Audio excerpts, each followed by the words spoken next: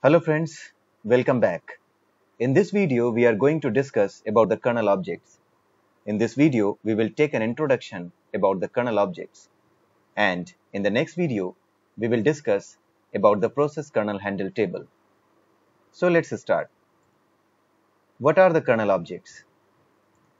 Kernel objects are basically used by the system processes to manage various resources, like the memory, like the different processes, different threads, files, etc.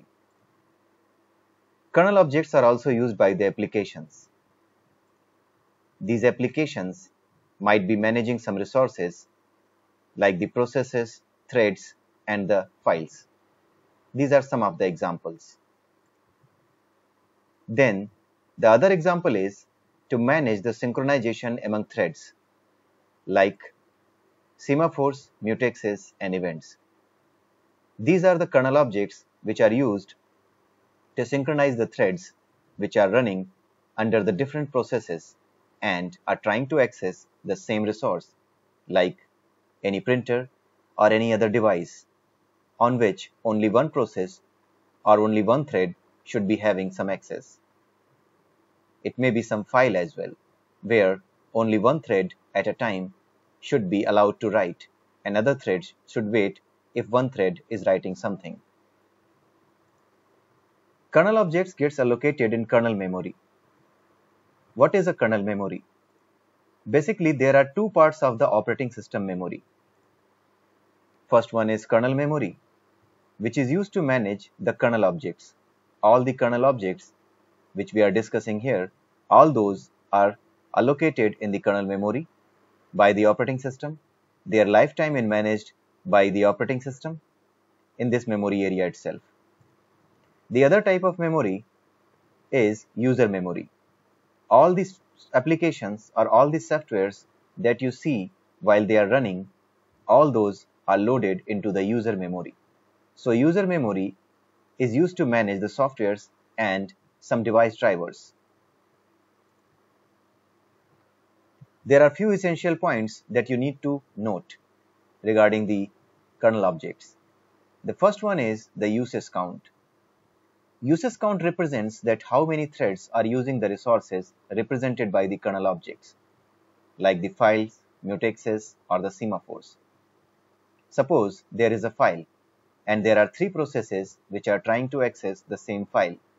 Then, first of all, they must need to acquire this kernel object to synchronize the access.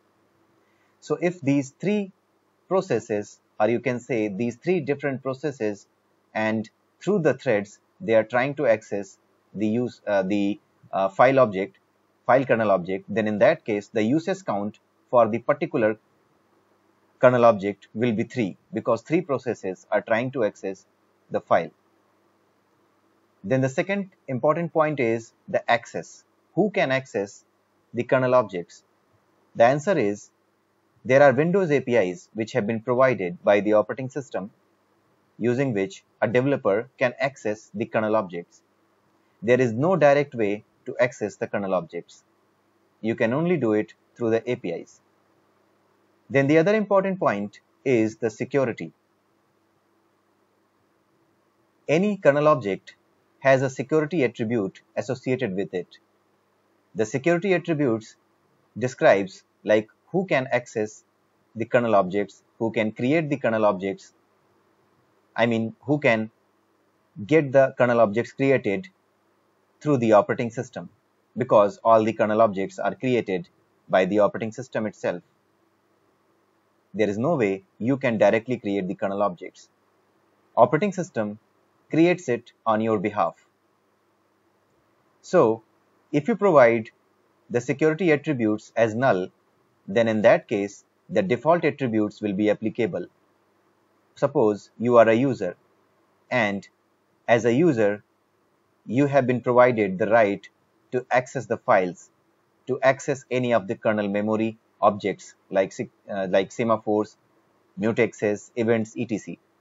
So in that case, if you have logged in as that user and you have provided the null as the security attribute pointer, then in that case, you will get the default security attributes applicable to you. Every kernel object has a pointer to the security attributes. Security attributes is a structure which has been declared in one of the supporting header files in the Windows. Then the last essential point is like who can destroy the kernel object. The answer is there is no such API using which you can destroy the kernel object as a developer. There is no such way you can use to directly destroy the kernel object. Once the usage count becomes 0, OS itself destroys the kernel object. We have already discussed about the usage count. Suppose there are 3 processes using a single kernel object, for example the file. So once all the processes will be done accessing the file, then in that case the usage count will become 0.